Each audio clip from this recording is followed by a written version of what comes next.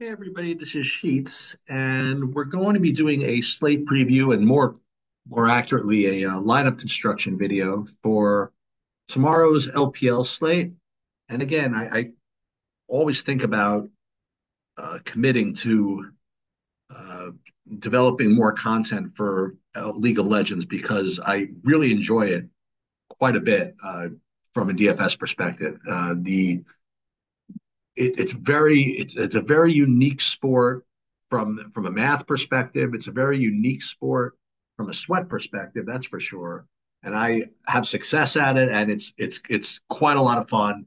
And just the only issue is, among others, just the timing of it. I mean, it just starts at 5 in the morning or 2 in the morning Eastern time, so you can't give it the attention it probably, I don't want to say probably, but it could deserve, meaning just staying right there until lock and seeing if there's any changes. But quite honestly, the projections don't change too much. The players don't change all that much. And the amount of times you do get a late sub is so infrequent that I don't really even think about it. But I think it's important to keep learning how to use SaberSim and to use Sims and use whatever to kind of hone in our process here. And I'm just kind of going to talk through this. So we're looking at a two-game slate tomorrow. We have LGD against Ninja in Pajamas, and you have Anyone's Legends against BLG, and uh, both matches or both whatever you call them fixtures or both of them could have quite a bit of upside. And you see that it, Anyone's Legends is a big minus 300 underdog, and they've done pretty well this year. I don't know about that price, but I don't really bet on this kind of stuff. So I refer you to Gelati LOL's Patreon for betting advice. We're just going to look at this from a DFS perspective. So the first thing that I did was I uploaded my projections in here, and then I ran 5,000 lineups. Okay, I don't even know if there are 5,000 combinations, but I imagine that there are. Just to get a pool of lineups to kind of pick from, um, and it's like to show you, um, using no tweaks, no anything. I'd be getting, it looks like, let's see, uh, team stacks like literally 100% BLG, 100% Ninja in Pajamas. That's just in my top 40. But then even in the pool exposures, all right. So if you look at the full pool exposures that we have, what do we have? 544 total lineups. That's what we built. 544 unique lineups, I guess. We have BLG in about 65% of them, and then Ninja in Pajamas like 60%. Then Anyone's Legends and actually 40% in LGD. So the thing is that the lineups that you're going to get to those teams are just going to, project a little bit lower. But when it comes to League of Legends, again, it's not as important to deal with a median projection, but to figure out how a team is going to do when it in fact wins. And that's why some of the projections look pretty high sometimes for some of the underdogs, is because when they do win, they're going to score a lot. But now that doesn't mean that they're going to win that often. So look, it's great for anyone legends that when they win, if that's the case, that they score really well. But that's still problem is it's only going to happen about what 30% of the time.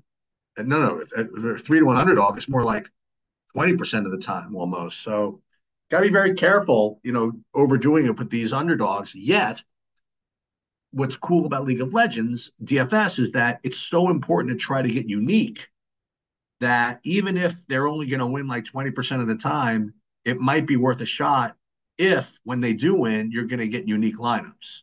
Okay. So when you're building these lineups in League of Legends, it's not really that important to figure out who's going to win. It really is more important to figure out how to construct these lineups to get yourself a chance to win, but hopefully get yourself some uniqueness. Now, okay, first thing I want to look at is of these 5,000 lineups that I've built, okay, how many of them were straight 4 threes and how many of them were stacks, for example, or other things. The first thing I'll notice is that of the top 40, we have 35 4 threes and 5 4 twos. Um, and when it comes to the top, what, how many is this? 800, that's what we said? 840 lineups, is that total, whatever. Um, you're dealing with about 80% 4 threes. So that's the first question you have to really ask yourself is, are you willing to play 4 twos? Um, and as much as, as much as it is difficult for 4 twos to get there, I think that when you are trying to get unique in some way, I think I'm going to start leaving them in my pool a little bit more. I still don't know whether I should be hand checking these. Like, for example, if I looked at these 4 twos, for example, let's just look at these. You'll see that, okay, you have LGD in the cap in the as the one off. Here you have anyone's legend as the one off. Here you'll have again LGD as a one off. Again, LGD team is a one off, and anyone's legend is one. Okay, so I do like to see that those are the kind of the normal like 4 twos, as opposed to you know some of them that have like you'll sometimes see SaberSim pop out these lineups with random one-offs in positions, and that's pretty difficult to get to. But in some situations, some very unique situations, they happen all the time. Like whenever there's something to think about. Whenever Hanwha Life plays and Doran is in the slate, he shows up in more optimals as a one-off from the top position than anybody I can remember. I don't know how, why, or whatever, but it just does. So I kind of keep a note of that. Whenever Hanwha Life plays, you got to get a certain amount of Duran in the top position by himself. It just happens too often.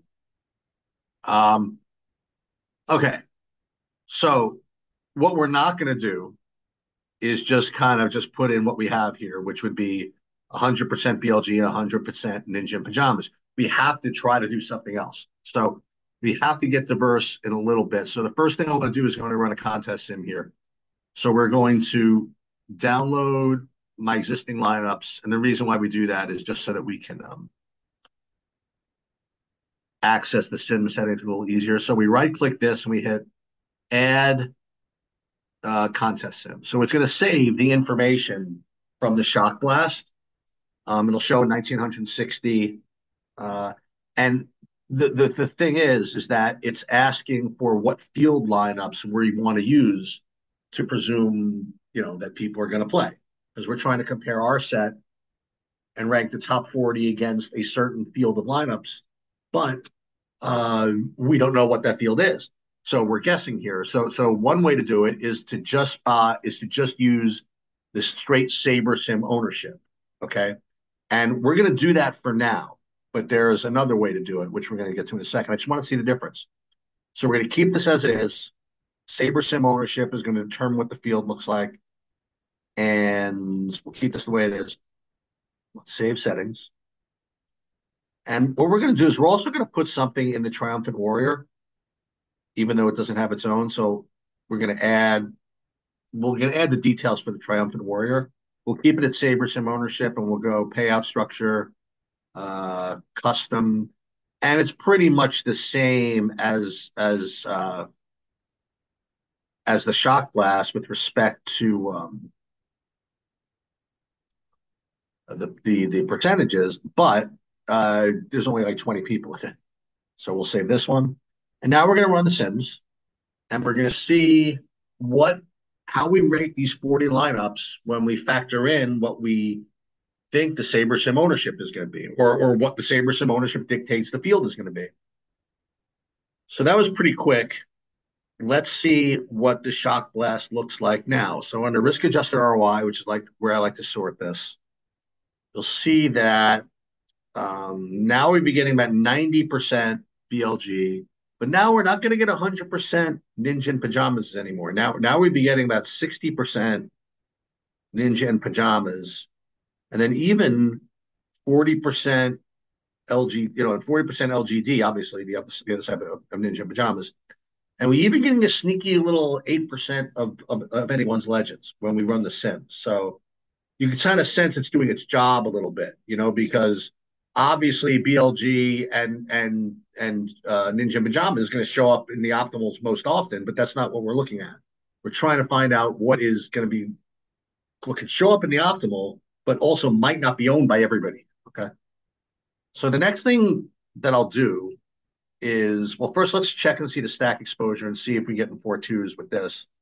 And yeah, we're actually getting 7 of the 40 lineups at 4 twos. Now we're going to probably want to hand check those just to make sure they're not completely silly.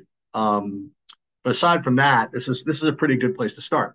The next thing you could do if you wanted to get a little more diverse is try raising your min uniques to say min uniques two. And the reason why it's kind of, I want to say fishy, but it's we're in League of Legends, so they're only a 2 game slate, so they're not that many combinations. So it's hard to get too many min uniques without really sacrificing your projections or even your total amount of combinations. So when you do min uniques two, you're gonna get, let's see, team stacks. All right, so now we're gonna get 82% BLG, 65%. So we get a little more anyone's legends and a little more, actually the same amount of NIP and LGD. And when it comes to stack exposure here, let's take a look. We'd once again be getting like 32 4 threes and 8 4 twos. And again, we probably want to just, we have time. We probably want to just kind of hand check that just to see what it is. Let's see. Let's look at all the 4 twos.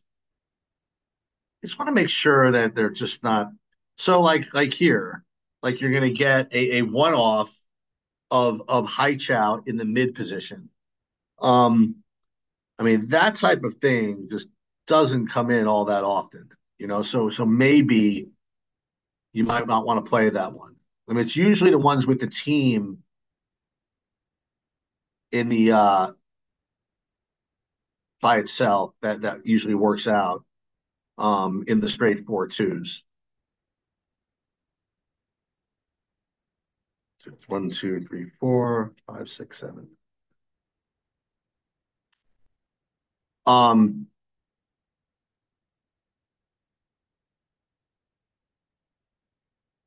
what else? All right, so let's now go back to our Sims, and we're going to do the next experiment.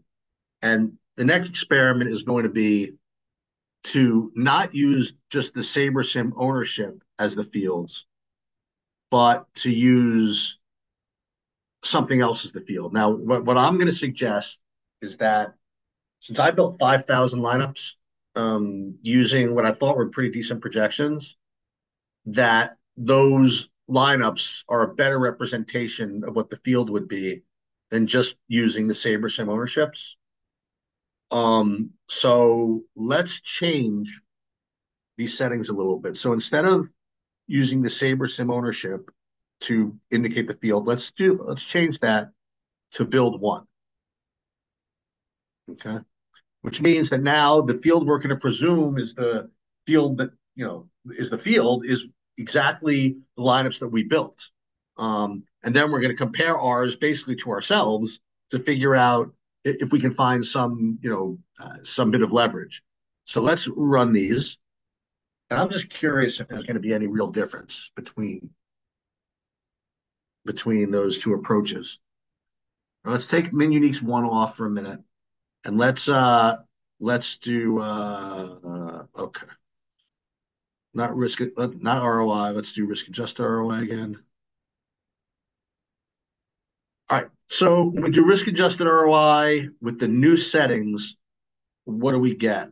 Well, I mean, it's not too much different. We'd be getting actually 95% BLG, 80% Ninja Pajamas, 20% LGD, and 5% AL. And if we went to Min Uniques 2 here, we'd be getting, I mean, still just a lot more of these favorites um, than we did when we were just using Saber Sim ownership. The other thing I want to look at is the stack exposure here. So stack exposure, only one or two. Okay. So what do you do in a situation like this? Well, you could go with this, but I'd be kind of more inclined since the Saber Sim ownership got me a little bit. The Saber Sim ownership got me a little more diversity. That I probably want to use that again. I really want to try to get unique as much as possible. So the less of the big favorites you have, I guess the better as far as that goes. The other thing you could do is do geo mean filtering, and geo mean filtering is it's a very fishy uh, discipline to say the least. I mean, but all we're trying to do is force in an amount of ownership that we think is going to get um, less duplication. Okay. Remember, there are only well, there's several ways to get low uh, minimum duplication. Number one is you could play very low owned plays, or number two, you could leave money on the table, right? And fortunately, when it comes to League of Legends, you're going to end up leaving money on the table anyway. So it's not really worth doing that on purpose. I mean, you're going to get to that organically anyway. But what you could try is geo mean filtering. So again, what we're going to try to do is figure out mathematically which lineups there are that are not going to that highly duped. So this is the very unsophisticated, unproven way of doing this. Is first we find out how many entrants are in the tournament. And that's going to be 1,960. And then we have a geo mean calculator somewhere. Where's my geo mean calculator? Or as the TV used to say, the handy dandy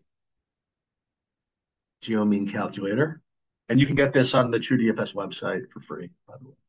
Um, so we'll put in 1,960 entries in the calculator, uh, six players in the lineups, and then what we want to do is we want to put in point one, okay? Because we really don't want any dupes, so we put in point one, and so the geo mean of lineups that you're going to need to have a shot to get one, no dupes is a geo mean of 19.2, right? So what we do with that number 19.2 is we go back. Let's take this off of min unique scan into here, and we'll filter this, and we'll go into geo mean less than 19.2 and fire that. And when you do that, I'm pretty sure you're not going to get like all the BLG NIP combinations as you had before.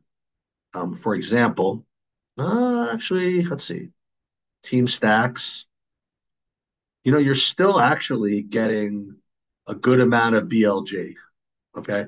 But now you're getting more LGD, more Ninja and Pajamas, and more AL. Now, the other thing that we have not done yet, well, by the way, we could try this with Min Uniques too as well and see what that does. Uh, Not too much of a difference. Okay, so we should probably do this.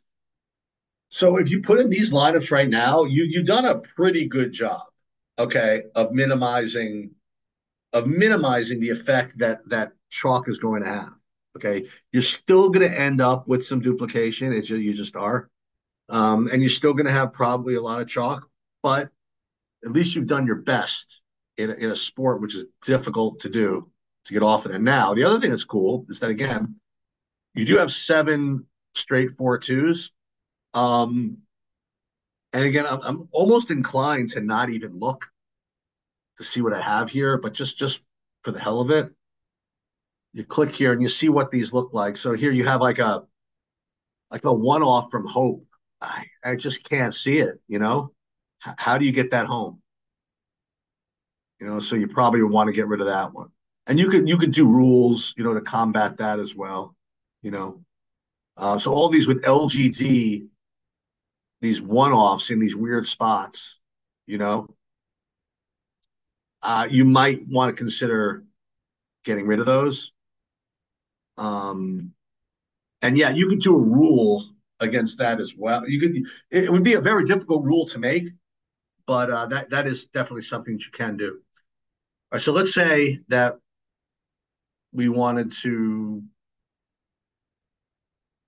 actually qualitatively decide who we want to play. In other words, you have 40 lineups here. What if we went in and just wanted to make sure we didn't have, I don't know, supports in the captain, if that's something you wanted to try. Okay.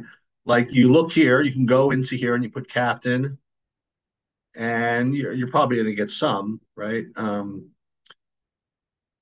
Actually, no. I mean, we ended up with nothing. No on in the captain. Well, that's very surprising. You usually have to make some decisions as far as that goes, but not today. So what do we have here? Um, oh, I just want to see the positions. Sorry, I know what they are, but I always need to double check these. Okay, so yeah, so there's no supports, there's no team, there's all nothing like that. So we're cool there, and I guess that's all you can really do. Now, again, there are still decisions you have to make. Like number one is which of those four twos to use, if at all. Like if you wanted to, I mean, you could just eliminate, you know, you could eliminate all of them. You could go back into stack exposure and X out the four twos. But what I would probably want to do is go and just take out these. Let's go back into these four twos, and let's take out the ones with like the one off in like the ADC. We'll get rid of that one. This one again, one off ADC. I can't imagine that ever working. One off from the mid. I mean, I could try from the top position for reasons I kind of alluded to earlier, but aside from that, mm, I guess that's pretty much that one's fine. That one again is hope from the ADC position. Now again, that is going to probably get you unique.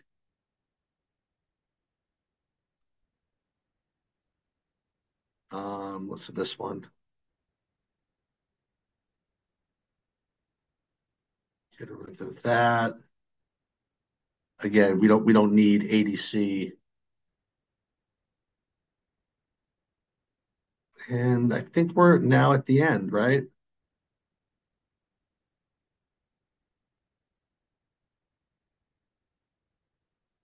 And these are pretty funny looking lineups, to tell you the truth.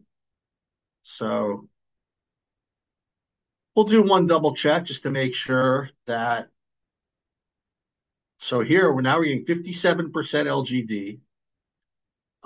We're pretty well spread out, not to mention 45% AL. And when you look at the four-man stacks, NIP, highest owned, then BLG.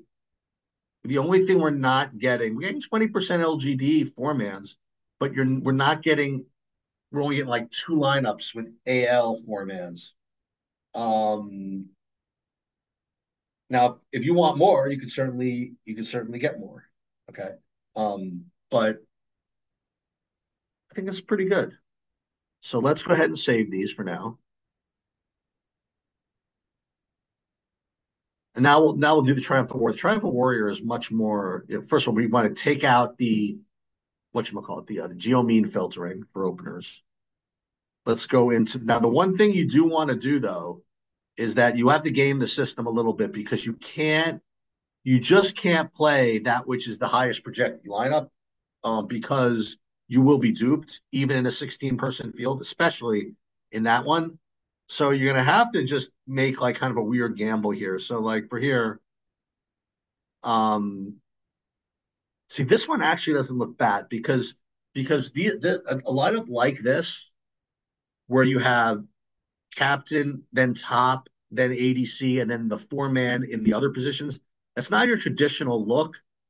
Something more like this would be your traditional look, like four BLGs starting with the captain. You know what I mean? It's not often that they put the captain as part of the three. So that's probably what I would do. Is is is one of those types of stacks. Now this one again, because it's the highest projected one, probably don't want to use it. Okay, so let's get rid of this one. No, we don't want to get rid of all of them. Just this one. How do I get rid of just this one? This one, and then this one isn't bad, but it's like more captain in the form. The captain is part of the four stack, so that's a little more popular. So we'll get rid of that one. I think this one makes a little bit of sense. Okay, so let's put this one in for now.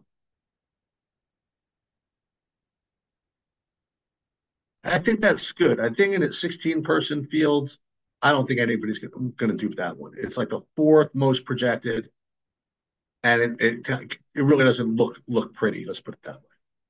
So we'll save all these for now, and that's it. And that's really the process. Okay, uh, for League of Legends is getting the projections for a minute and just trying to see if you can construct a portfolio that has a decent mix of having at least a chance to win and at least a moderate chance of being unique. Now, what you should have to do when you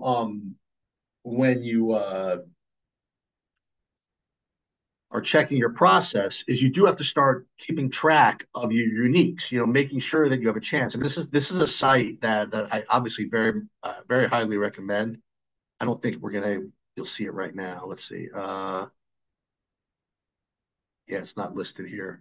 But eventually, when you're able to upload your lineups, you'll be able to see how many uniques you had and things like that, and you can continue to keep to keep improving.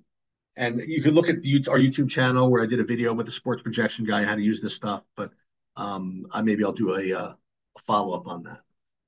Okay, so that is a very early look at the League of Legends slate, and as you just saw, I didn't really talk about the games at all. And that's it. Good luck, everybody.